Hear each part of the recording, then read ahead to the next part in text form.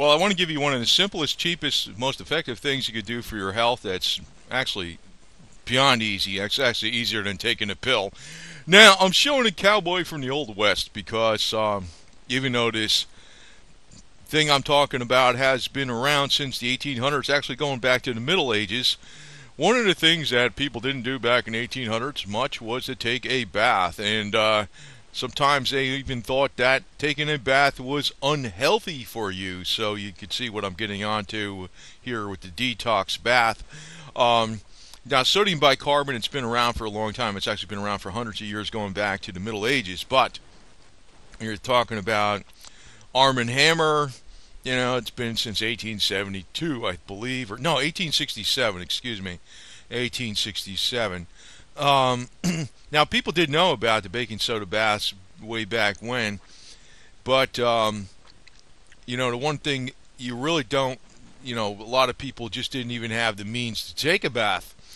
And one of the problems was also, like, say, like during the 1920s, civilization was really on the fast track, you know, with the electric light bulbs coming out in the cars and Ford production, and more people had running water in their houses. Not that many, though. Even then, a lot of people just took a bath maybe once a week, once every 2 weeks, once a month. I think once a week was a real lot way back then, back in the 1920s. Then right after that, 1930s, we had economic collapse. So a lot of people weren't even thinking about, you know, the health benefits of baking soda. And then during the 1930s, during this economic collapse, actually a lot of the pharmaceuticals really came on a lot stronger. They moved very strongly away from the natural medicine. Now, I know that the natural medicine competition and pharmaceutical medicine was going on for quite some time before the 1930s, but in the 1930s it really moved towards pharmaceutical medicines. Now, I want to talk about this baking soda bath.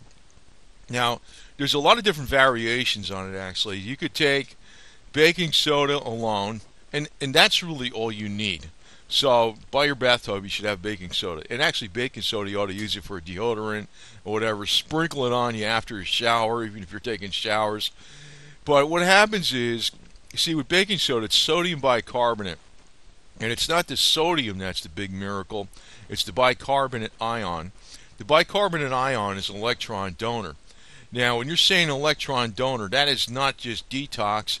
It's also, well, it's also fighting, neutralizing free radicals, but it's also charging the body. And it's also changing the pH of the body. Now, to go to a negative, you know, alkaline pH is the same as saying to go to a negative voltage, and a healthy cell has approximately 1/2 volt negative voltage, which is alkaline. That's to say the same thing. But by taking a bath, since so, you know, your skin is an organ, so the skin is actually reacting with the baking soda, and it's affecting how well, you know, the sodium bicarbonate is entering your body. Now, the sodium is not the real thing that's doing the job. Again, it's the bicarbonate. Now, if you really want to get into some of the stuff that use it in the medical, a lot of people don't realize that all chemotherapy is delivered with sodium bicarbonate. All chemotherapy. So a lot of times online I'm hearing these people saying, oh, sodium bicarbonate doesn't do anything and all this kind of. Well, they have to give it. This is I don't know if you know. I don't know how commonly known it is. And I never heard anybody in the internet say it even. And you know, I checked this out actually with my mom too. She's an RN. She knows a lot of stuff, and she says, yeah, that's true. It's true. It's but you know, I read it in the books. You know, the medical books from the doctors. And I don't think anybody's putting it out here on YouTube. So you hear about baking soda being combined with maple syrup or molasses and, you know, anti-cancer treatment. Yes, that's true. But also, even the chemotherapy treatments that are out there, they have to provide the chemotherapy with the baking soda, or else the chemotherapy would be lethal or very detrimental to the body. So that tells you the doctors do know about this stuff. As a matter of fact, even the dialysis, when people go in there and have renal failure, they have problems with their kidneys, they're on dialysis machines. A lot of times during the dialysis, they're administering baking soda too. Now, if you were in an emergency room and you had a real problem, they can actually intravenously give you baking soda, but that gets kind of dangerous, But the other option is to just take the bath in the baking soda water. Now, what you can also do, and there's different combinations. Some people say, it's not people, it's like there's different remedies out there. Sometimes it's just baking soda, and that's really all you need. But you can take baking soda, Epsom salts, and apple cider vinegar even together, and sea salt, and that could be a great combination. In other words, a quarter cup of each, and in other words, a quarter cup being 2 ounces of baking soda with 2 ounces of sea salt and 2 ounces of what did I say before? The other thing, not just organic apple cider vinegar, but Epsom salt. So the thing is that people are ignoring this. Now today, everybody's got this stuff easy to buy. You can buy it anywhere. It's dirt cheap. Everybody takes most people take showers versus baths today. But even if you took a shower, if you sprinkle a little bit of this baking soda on you afterwards and rubbed it into your skin, it would still be very useful. But today, everybody has bathtubs and they can take baths, and everybody's got easy access to buying baking soda. Before, back in the 1800s, before the products were on the market, they used to have to combine ingredients to make baking soda. But, another thing, like I said, you can also add organic apple cider vinegar to the mix. Now, that would probably be one of my better recommendations, but add Epsom salt to the mix. Sea salt, maybe that might be okay too, but mainly you want to concentrate on the baking soda. The fact that it's not the sodium in the baking soda that's the big healer, it's the bicarbonate. So you got 4 parts bicarbonate to 1 part sodium. And in reality, you could never have enough bicarbonate. You really can't. And we're exposed to so many different toxins and so many different bad things. You can never OD on this stuff. But I guess I have to warn you though that if you are taking the bath in the the baking soda water, and you want to really mix it up really good, the first several times you're doing this, just be forewarned. Like if you're going to take a bath and try to go drive someplace or whatever it is, you might feel a little dizzy because it's going to detox the heck out of you. And you're probably going to feel the effects of that. So just be forewarned. The first time you try this, it's not, you might feel sluggish, dizzy, whatever, a little tired or something like that right after you take this detox bath, because it's knocking out everything that's bad in your body. So I just want to forewarn you on it. It is very, very, very effective, because you could stay in that bath a long time, and what's going to happen is it's just going to react with one of your largest organ, which is your skin, and it's going to neutralize everything, and it's going to impart that ion and charge the body. Now, also, when you're talking about charging the cells of the body, and this is really why bicarbonate, it's not sodium bicarbonate, it's the bicarbonate, in which baking soda is sodium bicarbonate. So baking soda, like I said, is 4 parts bicarbonate to 1 part sodium. It's really the bicarbonate that has the real anti-cancer properties. Because here's the other side of it, and you probably don't hear this in books often or even on the internet, but as it's donating its ion, it's also changing the charge of the cell. So a healthy cell, like I said before, has roughly a half of volt negative charge. But as a cell dies, the cellular voltage goes from a half a volt to a quarter volt, and then when it's cancerous, it's like near zero, and it's a dead cell. So what's going on here is it's charging up the battery. So as it does that, it's like turning potentially cancerous cells into good cells again.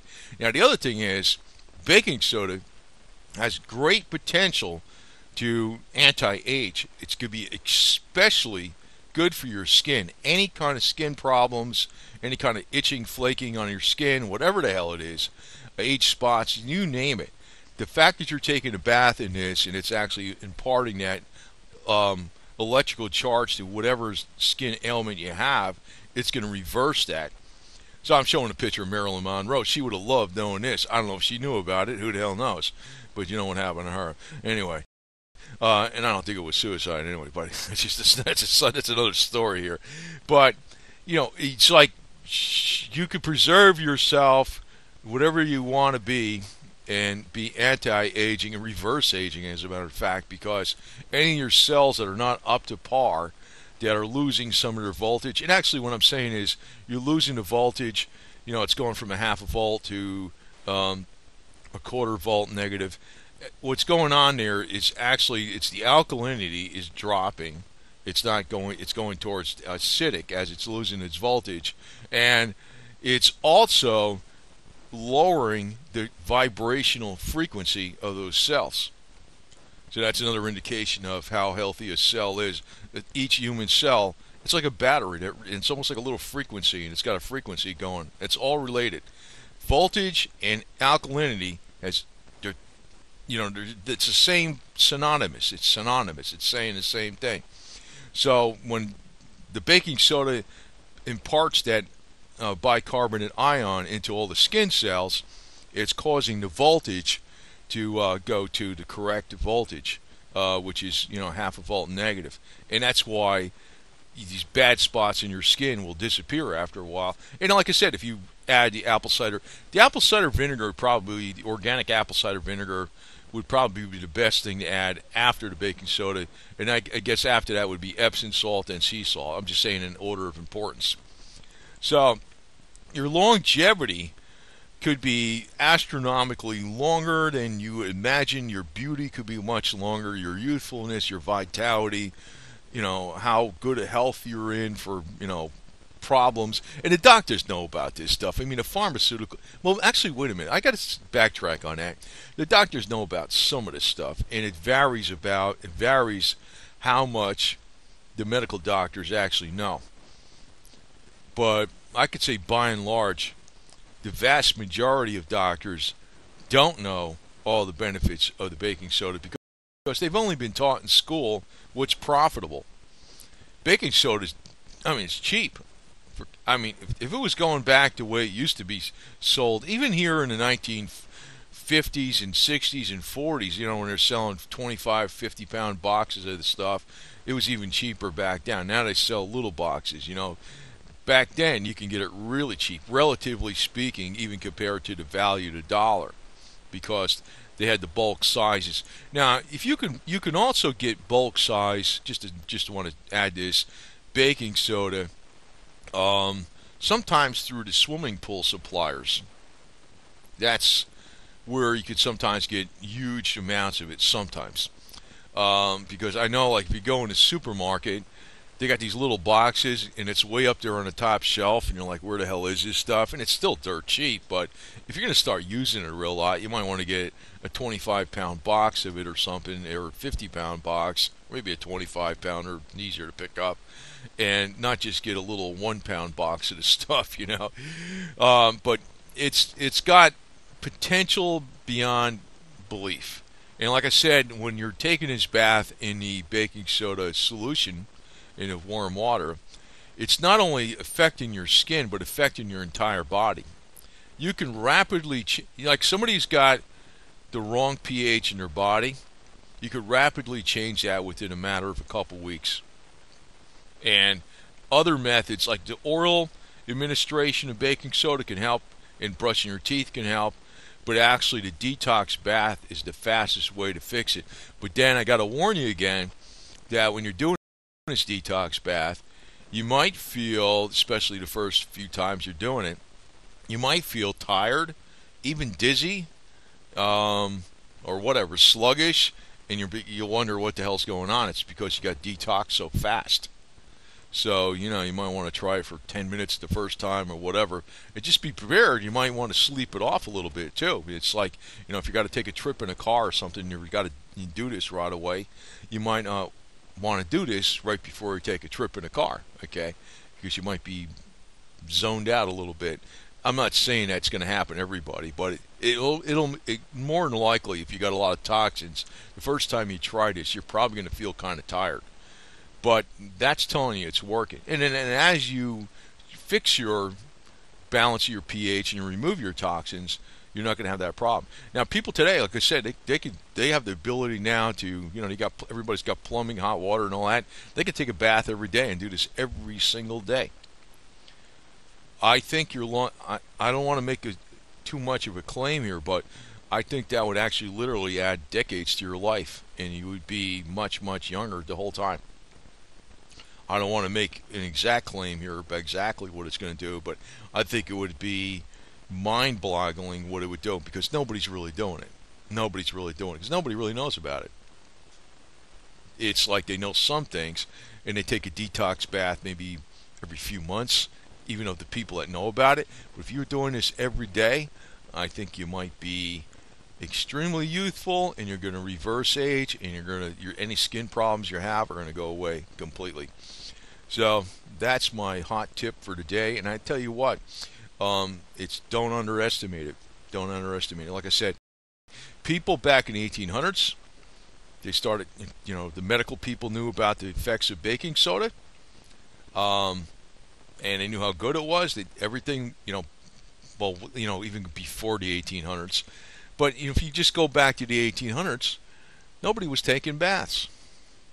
I mean, sometimes they wouldn't take a bath for a year. Some people thought it was unhealthy to take a bath, for real. And just as a side note, I forgot the guy's name. He was 150 something years old.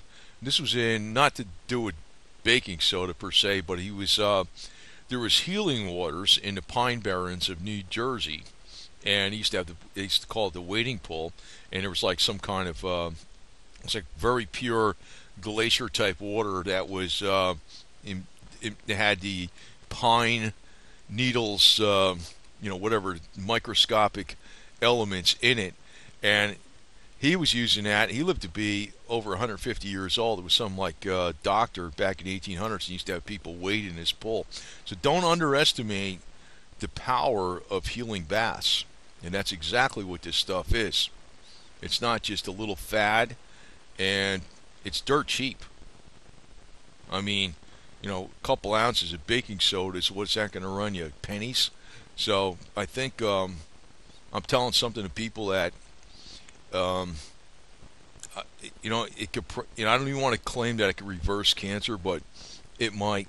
It might, because to tell you the truth, cancers are aggravated by toxins, and if you remove the things that cause the cancers, which is detoxification through the sodium bicarbonate bath, you will lessen the effects of cancer. I don't want to say it's a cure for cancer, but the things that cause cancer and cause it to multiply worst, which is toxins, the sodium bicarbonate bath will help greatly to remove from the body. So is that dirt cheap? Is that a miracle from 50 different which ways from Sunday? You betcha.